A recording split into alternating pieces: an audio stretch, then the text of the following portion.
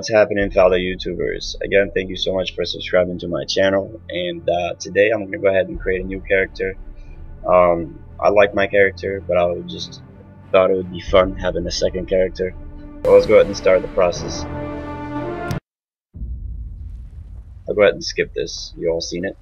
I'm going to go with a human male. The reason why is because you get to pick 3 additional feats, and the defense is 3% higher than any other race, so that's a good thing. So hopefully this guy is going to be a fucking monster. So and my second goal is to make him super fast. I think we'll go with that one. I tried it before and it doesn't look like dexterity goes any higher if you pick 18 strength. Let's pick this guy. Looks sexy. Just kidding. Let's customize it a little bit. Make him more alive, you know? A little bit more red to his face. Make him huge.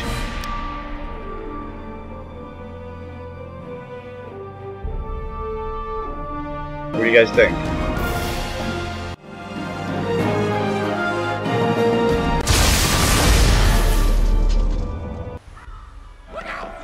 Good evening, my fellow YouTubers. I do appreciate everybody so much for subscribing to my channel, along with the people that already have subscribed to my channel. So I do want to thank you so much. I'm so close to 300 subscribers. That is absolutely fucking amazing. I do apologize for my language. I want to say that I started a new class, a new build, a Guardian Fighter. I'm going to be including that video along with this video in there, and I hope you guys enjoy it. I'm definitely trying to build him up to be a fucking monster. Not too much of a tank, but much more of a destroyer, you know, like one hit, one kill type of thing. Let me know what you guys think on the comments below. This means a lot to me, so I really do appreciate it. If you have not subscribed already, please make sure you hit that subscribe button. I don't have no Facebook, I don't have Twitter, all this other crazy stuff that I almost spilled something here because I'm moving with my hands too much. But here's my beautiful wife over here. Say what's up.